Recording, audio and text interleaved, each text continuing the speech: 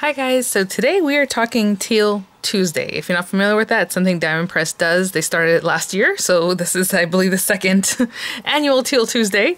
I'm going to show you some items. They were sent free of charge for my review from Diamond Press, and of course all opinions are my own. And I normally say any links I have in the description box are affiliate links, which means I'll make a small commission if you purchase items to those links, and that's the case for other items. For today, if you want to participate in Teal Tuesday, you do not want to use my code, okay? My code VCDP will give you 10% off the site. But on Teal Tuesday, which is the 22nd, I believe, let me make sure. I have my computer here because there's so much I want. People have asked me already. They're like, oh, I saw an email. What more do you know about it? It's June 22nd. It starts at midnight for June 22nd, you know, going into the 22nd. You get 50% off your order of $50 or more. So it needs to be $50 or more in your cart. And then you can use Teal50, TEAL50 to get 50% off your order. Okay, so do not use VCDP. I think last time around a few of you guys did, and I'm like, oh no, maybe there's some way you can, I don't know. So yeah, don't use my code, use the Teal50. And then if you at any order $75 or more, you get a free gift, and $100 or more, you get an additional free gift. And I'm assuming that's after the 50% off, okay? So if you want to do the $75 order, thinking you need to put $150 in the cart, and go from there, right? I'll verify that, but I think that's how that one works. And then with Teal Tuesday, they just have, you know, they'll have giveaways. There's going to be possibly some people who are going to get a Teal ticket, which is worth $50, so you can use it later. It looks like a golden ticket, but it's Teal. And then a portion of the sales, of course, from Teal Tuesday will go to St. Jude Children's Research Hospital, so it's really great. Yeah, it says with an order of $75 or more, you receive a grab bag of assorted card making products, and when you spend $100 or more, you receive a second grab bag, is what it says. So, with that being said, they have some awesome new things on their site. I am doing this a little ahead of time, so it's possible some of those items are there. I don't know how they're working that, but this will be on mydiamondpress.com. Okay, not HSN. I know a lot of people equate Diamond Press with HSN for a good reason, but this is on mydiamondpress.com. I have a few different things. So again, you know, they might have some of these things on there right now. You want to wait for the 22nd to pick them up is, you know, up to you, but I'm sure that's what you want to do, so you can get that 50% off. So today what I'm going to do is focus on some washi. They are bringing some new washis, tons of new, like dozens of embossing folders, some kits and things, so I have those to show you too. But today I'm going to focus on the washi, and then every day I'll just give you a little more information and release a little more maybe review tutorials for you guys, okay? So this is going to be kind of a quick one as far as the different washis, because there is a lot of washi, you guys. So, oh, you know what? Sorry, I'm gonna put some of these in color families because they have like color coordination here going. So what I'm gonna do is separate these out, okay, guys, and I'll be right back when I said it's a lot of washis. So let's start over here, I think, and then I'll be able to tell you. So this is the bright scalloped, and look at those colors, so pretty. And as you can see, they are scalloped. I had personally never seen washi like this, so really cool. So that's the and this one's Pastel Rainbow. I'm gonna try to give you the names. Of course, you probably just see them by the images once you get there, but so Bright Scalloped Pastel Rainbow. So pretty. And then we'll go into some of these that are more like primary colors. This is Red Basics. So pretty with all the different styles that are in here with the red tones. And this is Blue Basics. So similar, very similar, but in blues. We have this one here. This is Pastel Rainbow Basics. Again, very similar patterns, but a little more pastel in different colors. Oh, you know what? I should have gone with this one. Green Basics was the next one. So red, blue, and green basics. And then we have Bright Basics. Again, very similar styles, but the different colors in there. Pastel Rainbow Fashion. And look at this one with the little rainbows and all these other fun. Oh, love the little clouds. It says Rainbow BU. Beautiful. This one is called Wood Grain Colors. Oh, I was wondering what, yeah, it's wood grain with the little dashes. I had seen it, but I didn't really look close enough to it. So there's the different wood grains in the rainbow colors. And this one's All Occasions.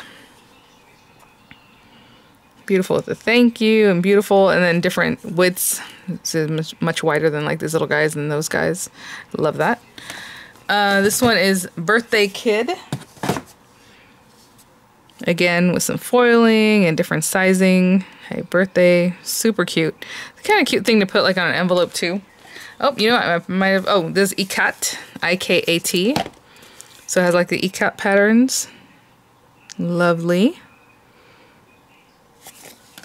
How cute. This one's called Food. So the little sushi. Ooh, I make sushi right now quite often when it's hot because it's easy to do. Put it in the rice cooker and then go from there and everything's nice and cold. Look at that. Oh my gosh.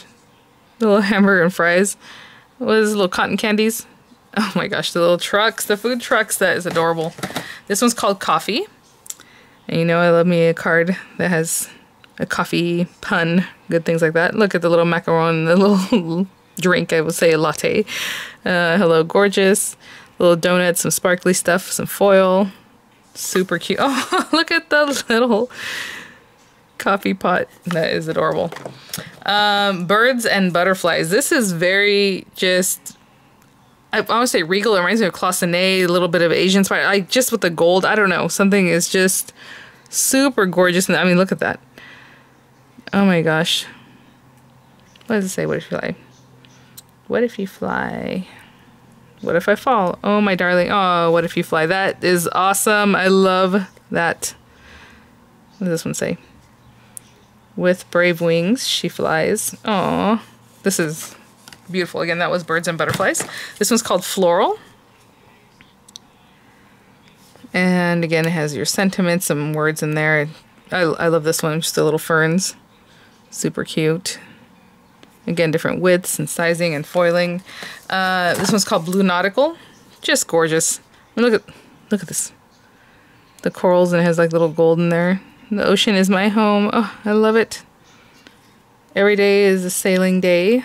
Yachting company. Beautiful. This is called Animal Print, which is just fun and playful, and I mean, you can just pop that on anything. Look at that. You know what? I was thinking about what I'm going to use today. We'll see. Maybe that might be it.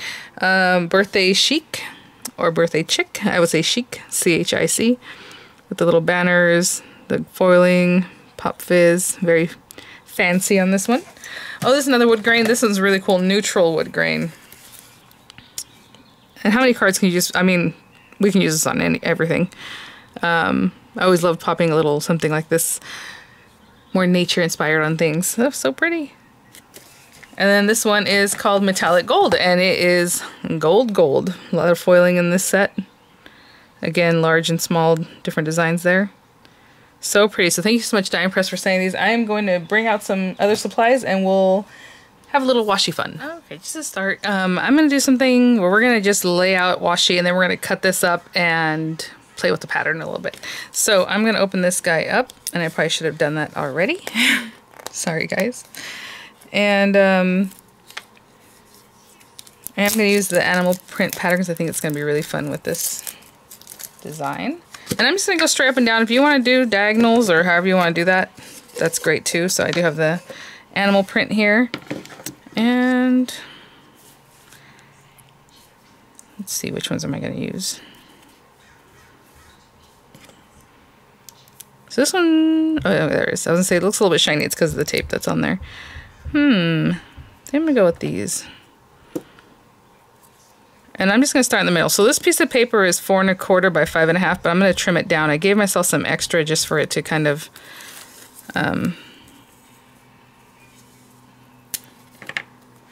so when I trim it down, it'll just look nice and clean on the edges. So if I am looking at this, let's say that's the center. This part doesn't really matter. We're just laying down washi. So what I'm going to do is move this over just a little bit, just so that I can use my grid to help me line that up. Bottom to top, this to this. And that'll kind of help me when I put down the other ones. So I'm just going to go to either side.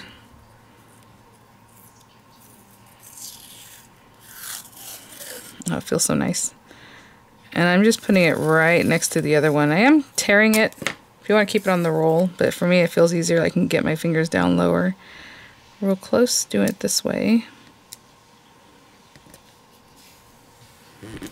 So that's all I'm going to do. I'm just going to take a moment to add all this in. And I think I'm going to repeat the pattern, so it's just going to be zebra, giraffe, cheetah? I always want to say leopard, but leopards are black, right?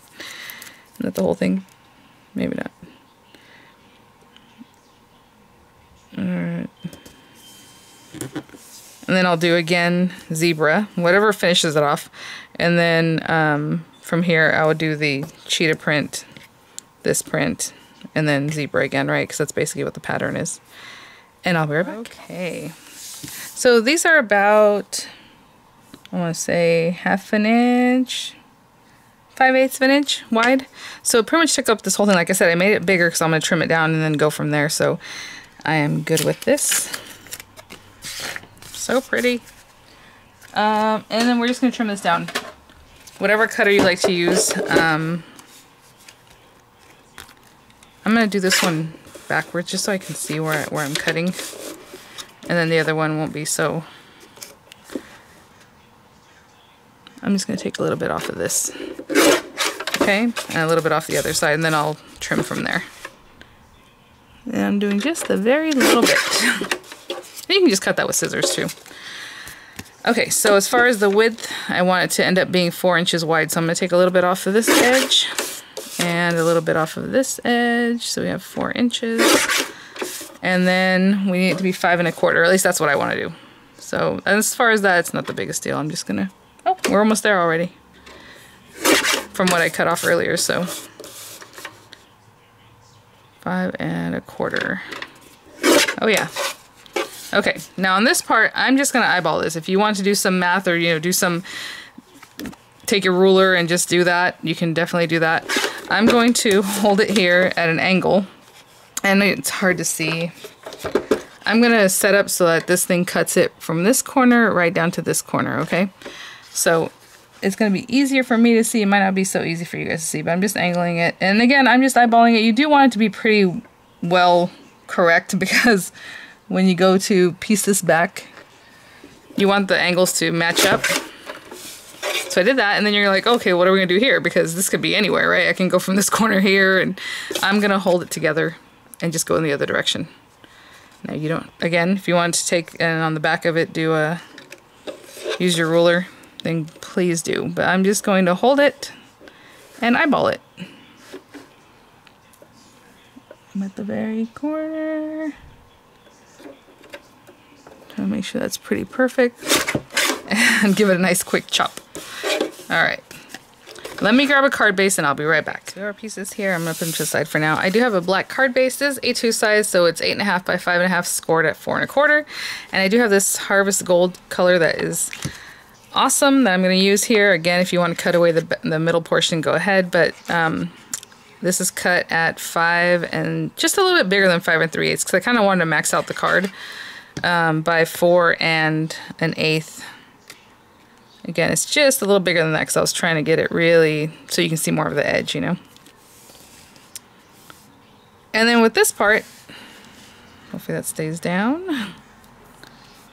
This is where we can kind of play with it. So I did my stripes straight up and down. If you want to do them angled and then cut it up and then switch them out, it's gonna look awesome too.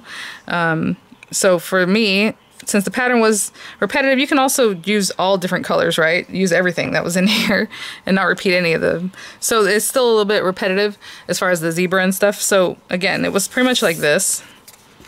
So if we stick those pieces down, it's all the same. But if we just switch them around, the positioning of the cheetah and the giraffe print are going to be different. And I'm going to stick it together like this. You can switch it so that these stay the same. And you can switch these guys around. It looks a little bit different. I mean, however you would like to do it, it's just play with it. Whatever you think looks best when you're done, I would go with that. I think it looked better the other way, so I'm going to go with the other way. Even though all you have to do is just switch around these pieces. Okay, and then I'm just going to glue them completely down. Really fun. Again, it's just a different way of doing it, and it looks kind of messes with your eyes a little bit, right? So I'm going to glue these down, and I'll be right back. I'm just gluing this last piece in. What I did was, I guess if maybe I should have recorded that part, but I just put glue on this one, stuck it down, and then, you know, made sure it had a nice kind of edge to it. And then I brought this one in and made sure the points are exactly the same. And I kind of held it down. And then I brought this guy in and nestled him in there, just making sure everything was pretty much touching the right way. And that's it. And then I brought this last guy in. And I'm still holding it because I use that metallic paper, so it makes it kind of slippery. But look at that. And then you can just pop on a sentiment or however you want to do that. I think it's really fun. All right, guys, let me try out one other thing. Okay, guys, for this next one, it's going to be really quick and easy. Just the typical thing that you might want to do with washi tape. So I just have the, I think this is Bright's Basics set. And there's lots of pretty colors on here. I think I'm going to use the pink, the purple. Let's do the blue, the yellow. I think I'm going to stay with those colors. And then from this other set that I have, I'm not saying these are available on my die and press, it's just something I grabbed out of my stash, which was the tag set here. I grabbed the Happy Birthday to You tag and then the little daisy. And I'm just going to put some washi down and then put these little guys on top. Oh, you know what? I'm also going to put some twine on that one. So let me bring that out. So with this one, I'm just going to have fun with it. So, another cute thing you can do, now that I think about it, is the kind of like a basket weave look.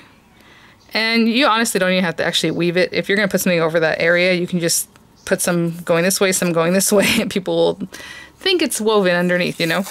But what I like to do is give it a tear. So I'm going to tear this side too, just so that it's a rough end.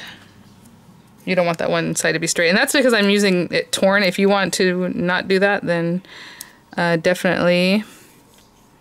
I want to see how big I want to make it. This here. It's a little bit too long.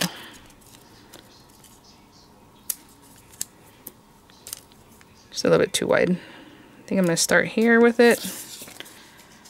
And if I pop that on there, yeah. Different colors. And so I'm just going to playfully kind of just add strips. They're about almost 4 inches, I guess. Again, tear this side too. If you like it better to look like the end of a tag, you can always dovetail it. I don't know if I'm going to keep it all straight or if just kind of play with it a little bit. Let's do more over this way. So again, just tearing pieces. I'm probably going to tear this right here just to make it easier. There. And then tear.